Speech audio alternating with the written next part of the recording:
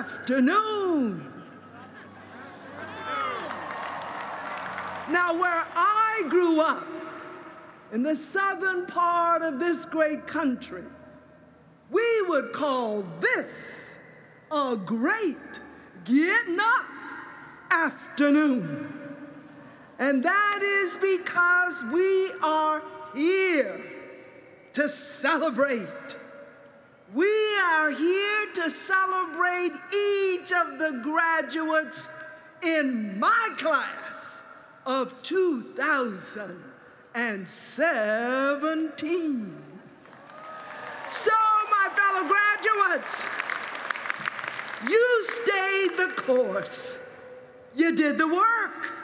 And now comes the reward of receiving a degree from the University of Washington.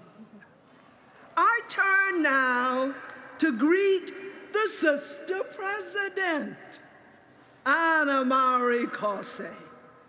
I acknowledge the regents, faculty, staff, students, alumni, and friends of this great public research university. A special greeting from the bottom of my heart to the families of today's graduates. You have stood by these women and men. You have believed in them when they weren't sometimes sure they believed in themselves. And some of you have been a human ATM for your daughter, your son, your grandchild, your niece, nephew, spouse, or partner, or other kin. So, dear graduates, it won't be long now before you leave. But before you go, here is what I ask of you.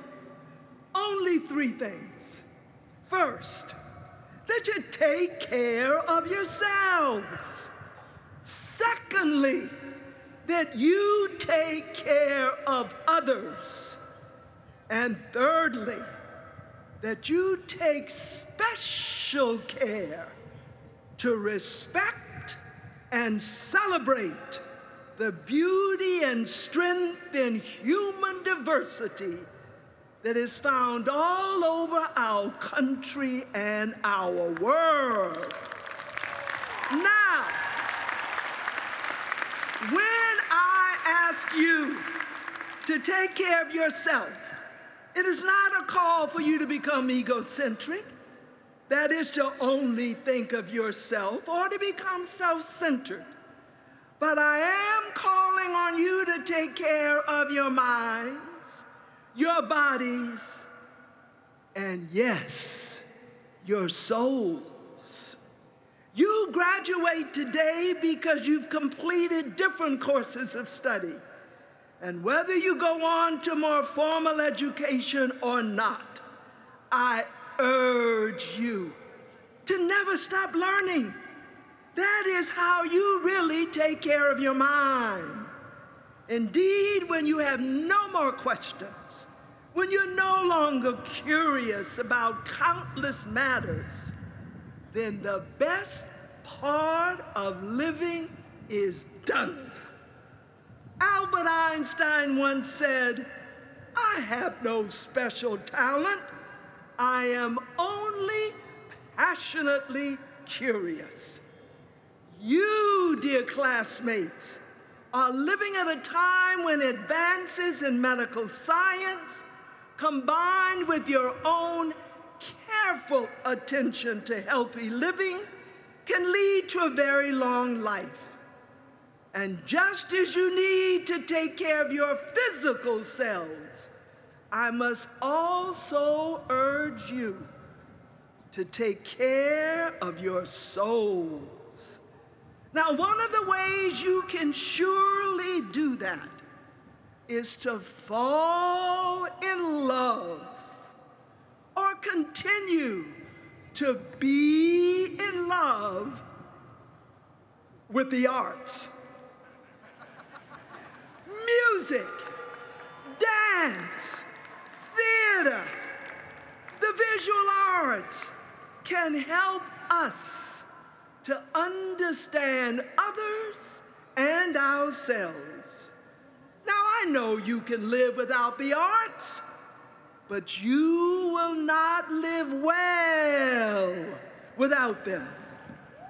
Secondly, dear graduates, I urge you to not only take care of yourselves, you must take care of others.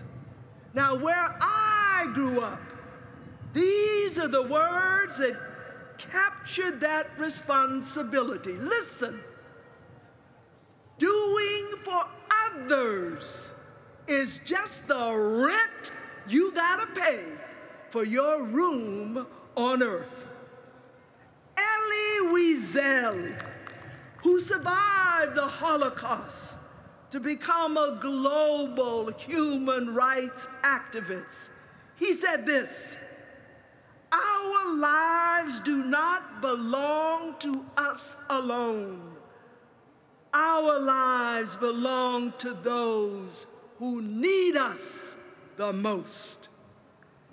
And one of my sheroes, remember now, for every hero in the world, there is at least one shero. One of my sheroes, the African-American educator, Dr. Mary McLeod Bethune, said each of us should go on and climb, go to the top. But, she said, you must lift others as you climb. Whatever is your chosen profession, please find the time to be of service to others. It may be serving as a big brother or big sister to that youngster who desperately needs you. Or you may volunteer in a soup kitchen or provide pro bono legal services or bring comfort to women who are in a shelter to escape from domestic violence. Our country and our world are calling on you, my classmates, to respond positively to these words of Dr. Martin Luther King. Life's most persistent and urgent question is, what are you doing for others? And finally, dear graduates, I ask this of you.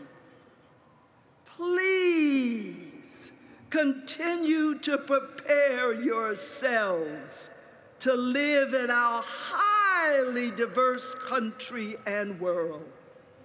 Now, I am aware that in 2015, the sister president of this great university launched a race and equity initiative with a challenge that University of Washington students, faculty, staff take personal responsibility for addressing their own biases and improving this university's culture. This means that you have a head start on graduates in many other institutions who've not been engaged and challenged with such an initiative. Now, as you surely know, we are living in a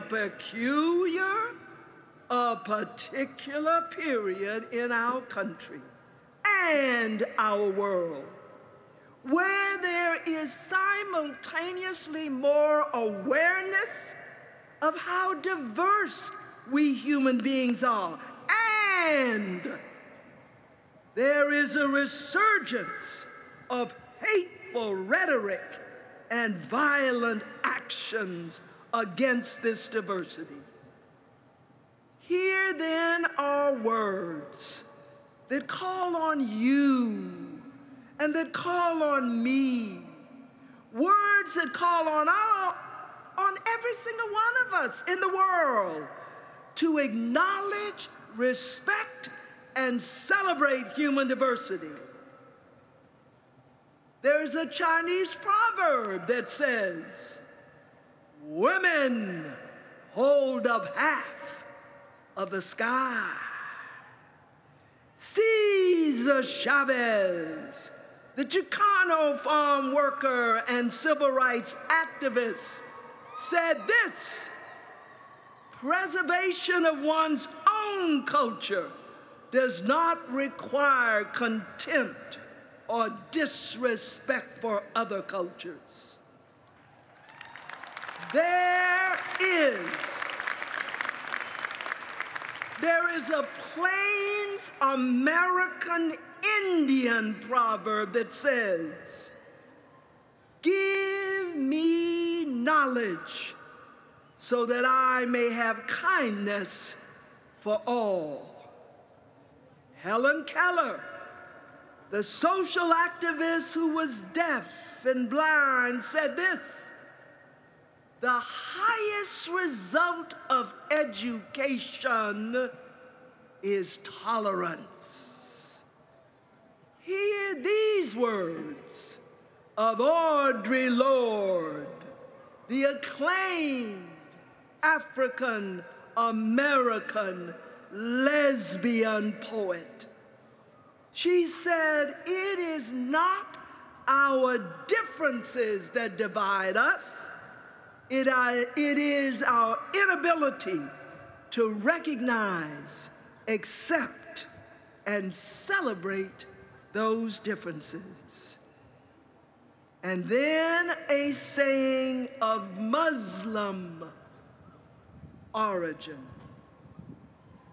it takes a lot of different flowers to make a bouquet.